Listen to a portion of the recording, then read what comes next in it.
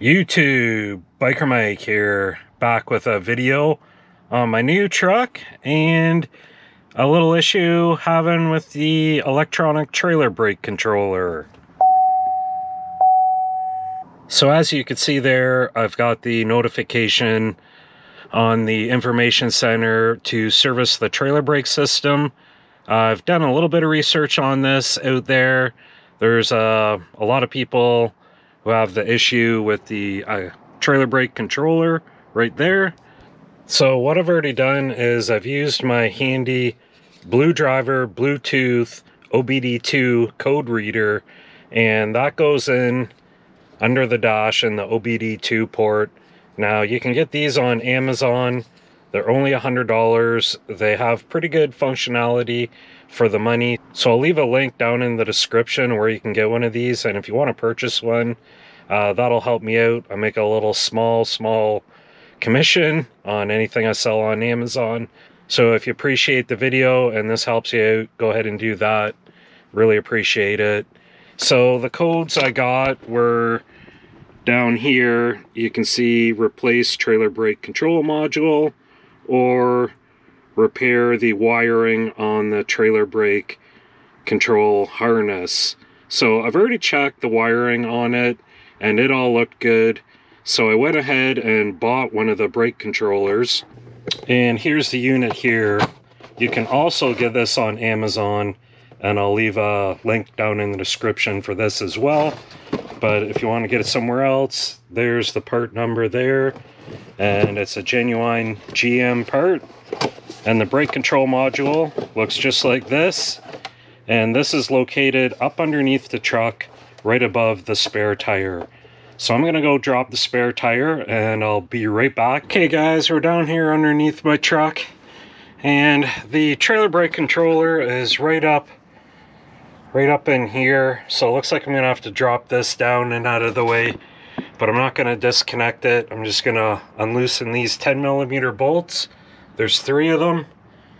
And we'll have a look once I get that down out of the way. Okay, so I got that piece down out of the way, and this is interesting. It looks like it mounts from the top up inside here, and I'm not sure what size of nut that is up there. It looks like the bolts are welded on the back here. But yeah, this is going to be interesting to get at. Maybe I'll be able to...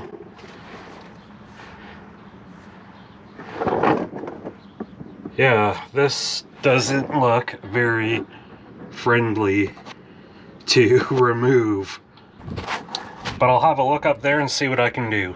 Okay, so I'm down here under the truck, and if you just come up here, up under this cross member, you can get a look. Now there's the connector, and I got my 10mm ratcheting wrench on there, and it looks like I'll be able to get those 2 nuts off there. You can see it back in there.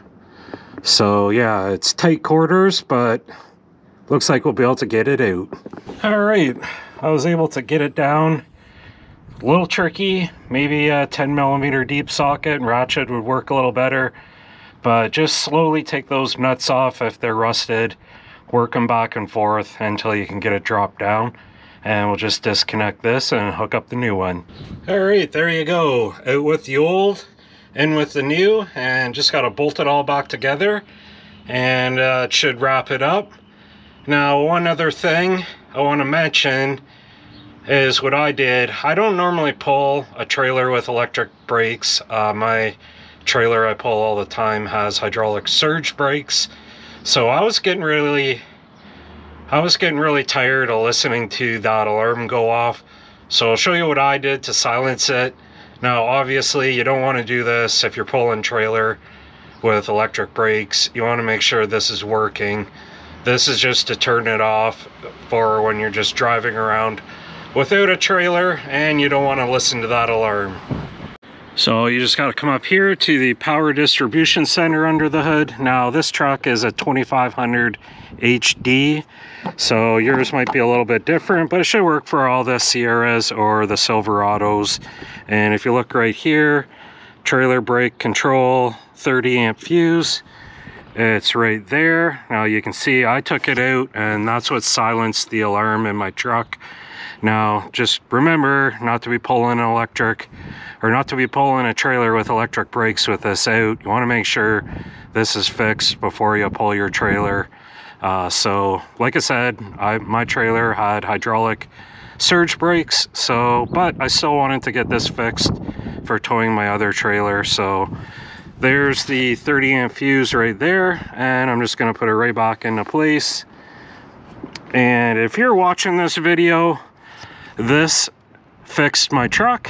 If it didn't fix my truck, you won't be watching the video. So if you like this video and it fixed my truck because you're watching it, give the video a like. And thanks again, guys.